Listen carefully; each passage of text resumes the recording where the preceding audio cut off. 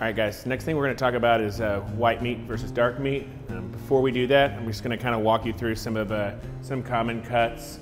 I know a lot of us don't handle raw chicken, but if you do, you're always going to want to use gloves and just be kind of cognizant of cross-contamination, the surfaces you're working on, and frequent glove changing. A lot of times people will wear the same glove, like when they work with this, and they'll grab the next thing and whatnot. But as far as our light meat goes, we've got our chicken breast here. On the back side of the chicken breast, there's your chicken tender, and then drum is dark meat, our thigh, and then our leg quarter, some other common kind of dark meat cuts that you'll see. And then you've got your wing. It's a full wing.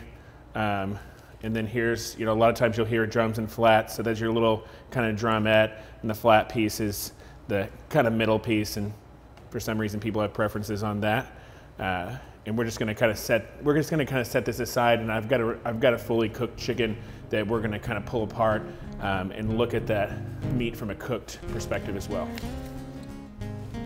All right, so we've got our whole cooked chicken here. This is a rotisserie chicken. And we're just going to kind of break this down. So pretty much anytime I'm breaking down a chicken, like the first thing I'm going to take off are these back, kind of our leg quarters that we talked about. And that's all dark meat back there.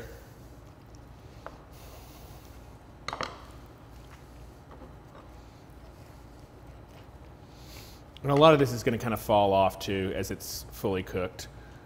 So you could pick it with your hands with gloves on for sure, which definitely if you're picking chicken or you're roasting rotisserie chickens and you're gonna serve like chicken salad, I highly suggest that you're picking through it with gloved hands and you're making sure that you could feel any of the like residual kind of bone that would be in there. And I'm just gonna kind of follow this down the keel bone and take this breast meat off. These wings off the rotisserie chicken are not really that useful. Could be for some kind of soup or stock or broth if you're doing that. Same thing with this cage, also not very useful. And so you can immediately see with this white meat versus kind of the color in the dark meat. The breast meat, it's definitely like you want to slice it. For plate presentation, kind of like that. If you wanted to, you could take it and kind of pull it apart in chunks for chicken salad as well here. But typically you're going to see this in, as a made with whole muscle or whole muscle, probably, as a tender or something kind of a breaded product, to that effect. Over here we have our dark meat. These are, still leg quarters, and I could take it and cut it on the back side here.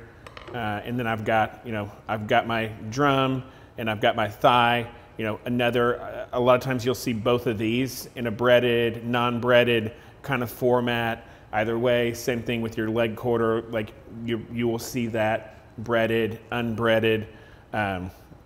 This meat is also really great for just picking. You'll notice it just kind of falls apart and pulls really well. So a lot of times you'll see this as chicken taco meat. Sometimes it's ground up or a little bit finer than this, but you can just see immediately kind of the difference in that meat, like once I start picking it and pulling it off. And here's a good example of like if you're picking chicken, like that's a large piece of kind of cartilage and stuff there, and you'll feel that if you're wearing gloves, but you can immediately see all of the kind of moisture and collagen that dark meat has over just the lean white protein.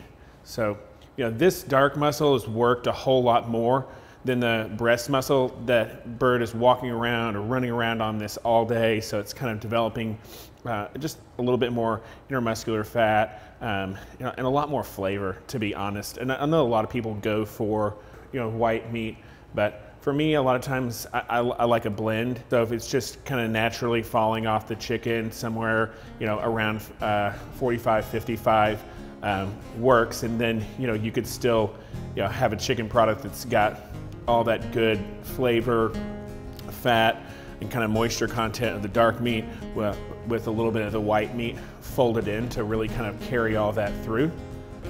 So just to kind of recap all of that, for K12 and for commodities, your natural fall is going to be about 55% white, 45% dark.